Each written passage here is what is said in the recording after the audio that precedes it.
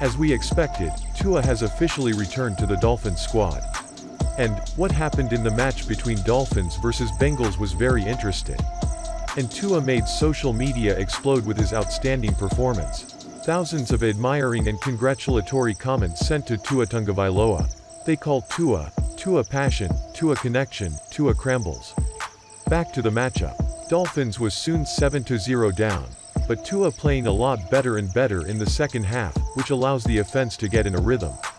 He's trusting his WRs/TEs, taking smart chances and flowing well in the scheme now.